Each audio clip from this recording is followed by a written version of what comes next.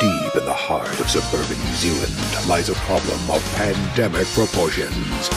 2 covert operatives have devoted their lives to this unspeakable leak.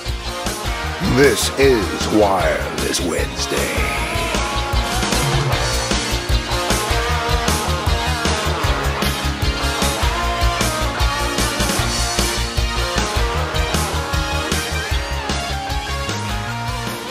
We're scanning the street for open wireless access points, making a note of where they are, and then we'll be following that up with the homeowners in due course.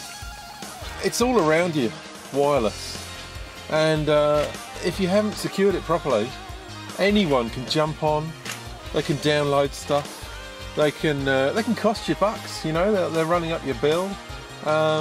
You need to lock it down. You need to be using WPA2 on your wireless to make sure that other people aren't jumping on there and doing things that you don't know about. I feel quite angry. I mean, it's simple, isn't it? It's not rocket science. Just leaving it open. You don't leave your windows open. Don't leave your car open. Don't leave anything open, but you leave your wireless open. It just doesn't make any sense to me.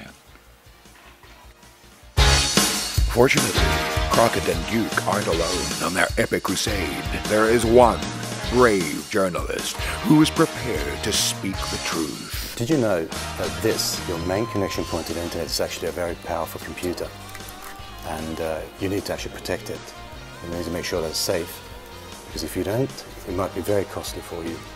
So many dangers there. I mean, you could lose access to your bank account, you could lose some money in it, people can read your emails, they can read your data, take your data, they can delete all your data. Like you can lose all your photos of your children, financial information, everything. Or you could be held ransom. And this has happened. So this is what you need to do. You need to make sure that you change the default passwords and everything else. Make sure it's encrypted, and if you can't do it, get a technically minded friend to do it, or speak to your ISP.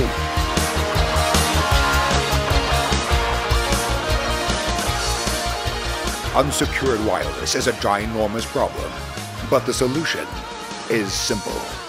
If you want to help Crockett and Duke clean up the streets, secure your wireless network.